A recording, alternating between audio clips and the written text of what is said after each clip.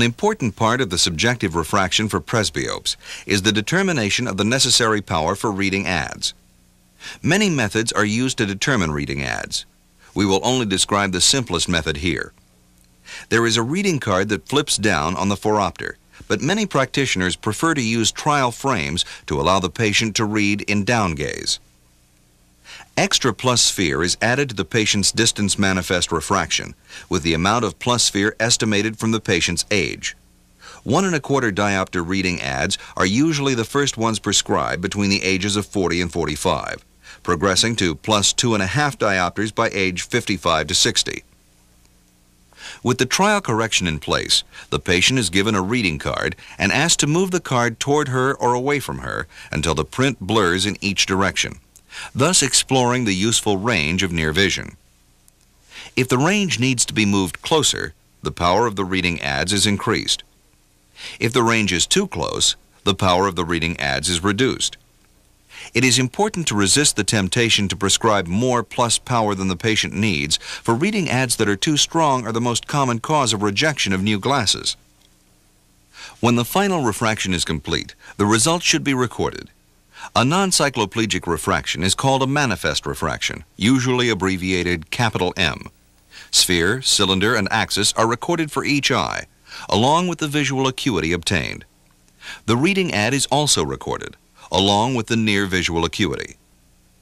If cycloplegia was used, the name of the drug is given, or an abbreviation is used according to local practice. These numbers are not the prescription for glasses or contact lenses. They are simply the refractive findings. Prescribing is the final step, taking into account the type of refractive error, the patient's age and needs, the old glasses, and so forth. Often the refractive findings must be altered for the new glasses to be accepted comfortably. This concludes our program on subjective refraction.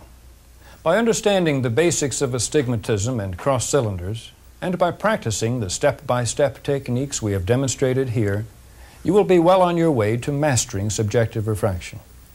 Reviewing this program from time to time during the learning process should help, especially in polishing your instructions to the patient for best efficiency. Automated refractors, both subjective and objective, are becoming increasingly reliable and accurate. But there are many situations where there is no substitute for a carefully performed conventional cross-cylinder refraction. For example, if you find yourself in the outback of Australia refracting an Aborigine tribal elder, you will have need of Jackson's special lens. If Edward Jackson were alive today, he would undoubtedly be amazed to see the technological advances in the field of clinical refraction.